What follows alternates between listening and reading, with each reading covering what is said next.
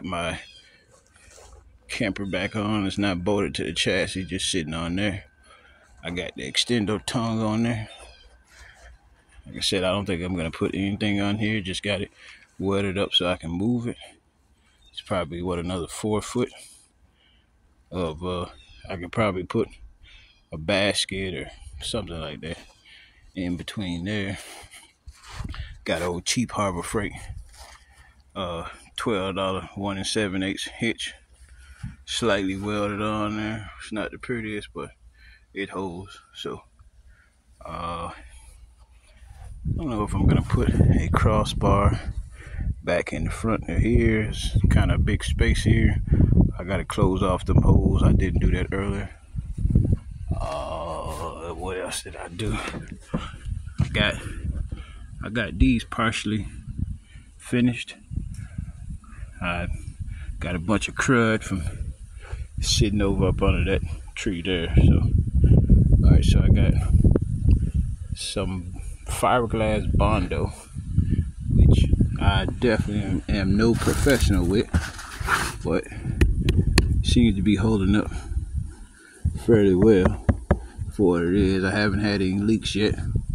I used I think I used some sheets of something I had here, kind of like those platforms that I got way over there. That was originally the bed platform.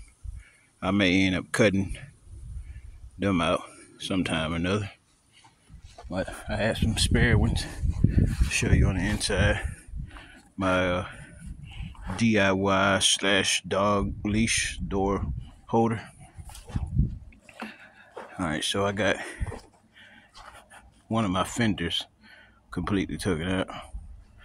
Got a hitch there, sort of. I gotta cut it, maybe too long, but rather have it too long than too short. There's a different view of these in the back.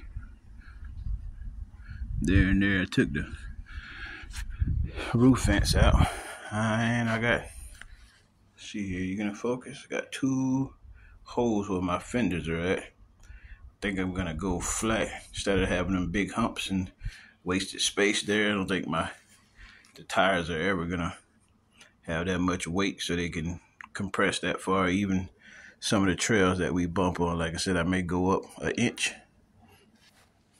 or 2 above, because right now this is basically where I'm sitting at, and I'm not even touching the tire yet. So even if I came up an inch, I don't think it'll ever come that far up. So even if I came across here to that, turn the light on, or whatever that is, that beam here in the fiberglass,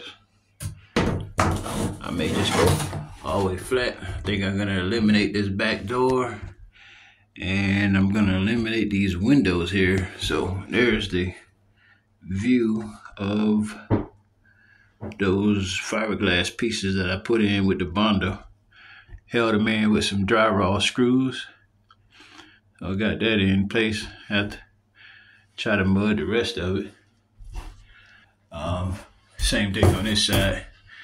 I may take this back door completely out, eliminate it, fiberglass the whole back, but I gotta get some way to get in here, so I may have to wait on that. I may end up putting the bed platform in the back and then do something in the front. So that's basically what's been going on here. Figure give you an update. I still got all this liquid nail and foam still in.